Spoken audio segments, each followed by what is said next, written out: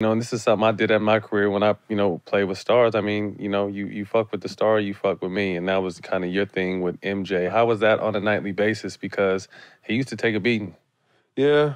He didn't take a beating when I was there, really. Yeah.